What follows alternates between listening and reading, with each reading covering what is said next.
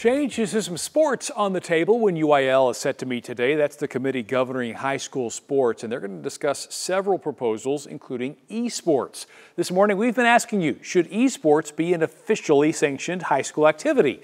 You can weigh in right now by going to our website, WFA.com/vote now. While you do, Chris Ottegi is with us from Arlington with more on today's council meeting. And we've seen esports grown tremendously over the years, Chris.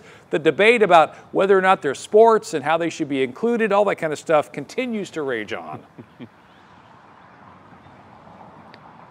Well, Mark, when this esports stadium was built here in Arlington back in 2018, it really kicked up that debate, and it also we got some of those promises about how revolutionary it was going to be, how it was going to be a game changer. Well, now that revolution could become a high school sport. That is because the UIL is in Round Rock, where they are holding their committee meetings, and among the proposals is one that would make esports sanctioned by the UIL. This is the meeting where we see a lot of rule changes and realignment discussed, and esports is not the only new sport the UIL could adopt. Some of the others considered are table tennis, girls lacrosse, and boys volleyball. There's also a proposal to let boys play on girl volleyball teams, since right now the UIL does not sanction boys volleyball. Other proposals would ban train horns at football games and prohibit cheerleaders at basketball games. Also a proposal to keep coaches from coaching their own child at the school